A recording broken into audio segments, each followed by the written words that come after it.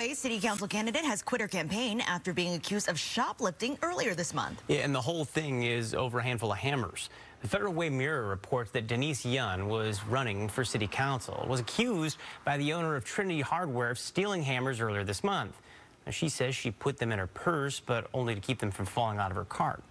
After the news came out, though, Young ended her campaign. This isn't the first time she's been accused of shoplifting. Back in 2000, she was charged with shoplifting $1,400 worth of items from the Bellevue Square Nordstrom. We've reached out to prosecutors to see whether or not they'll be filing charges on this latest incident.